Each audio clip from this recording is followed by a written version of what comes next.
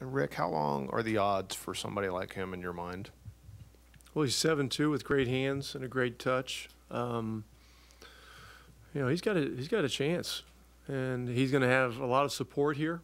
You know, the decision to basically make him a D-leaguer initially is a very good decision, and he understands. He likes it. He's willing to do it. He needs experience playing over here. He's been doing a lot of training, but it's, you know, being in the gym training is not the same as playing game action, you know, against NBA caliber guys in the D-League. You know, there's a lot of them. So he'll have a great opportunity. You know, guys like this, you know, this size and with the softness of his hands and his footwork aren't growing on trees. Yeah, there's a lot of people calling me like, I don't know about a lot of people, but he even called me. I'll give my numbers. I don't know, but everyone called me. That's why I changed my number. Then I said, go talk to my agent and my coaches in IMG and maybe in India. Just follow over there. Thanks. Satnam, do you feel like you're an ambassador for your country, or is it just about basketball? Now I'm just focused on my basketball, and because I know because in India, like a lot of people, a lot better. But now it's very important we focus on this game because I play for like summer league now, and it's very important to focus on here to learn more. Something that because I have a great team, I have great players, great coaches, and a great opportunity. Make sure it's really important to focus here. Same question. You know that there's a large community of large Indian community here.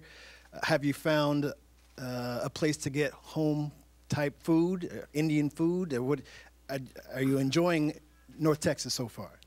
I think over here, like a lot of Indian and a lot of people touch me like on my Facebook. A lot of people send me messages, and everyone say to come to my home and go Indian food like that. I had no yet, nothing yet. I'm this last 5 years. I'm still here in America, and when I go back home, I go eat food over there. I've never eat food here because it's not good, but it's not like my home food.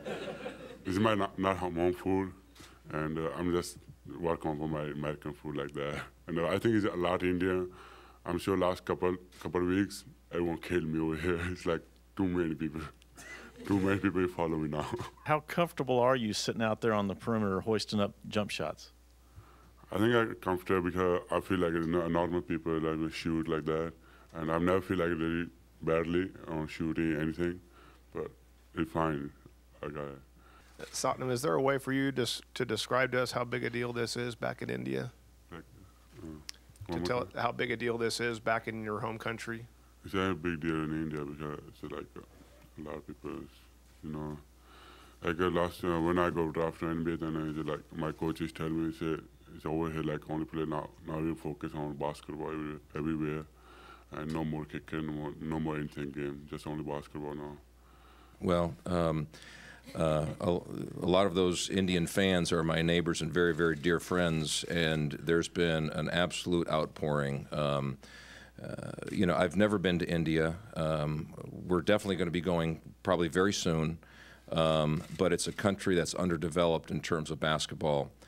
There's a huge opportunity over there, and to have Satnam as this historic figure that is truly building a bridge between 1 billion people on the other side of the planet and our country here, and especially North Texas, is just very unique. It's very special, and it's going to bring our countries and our peoples closer together.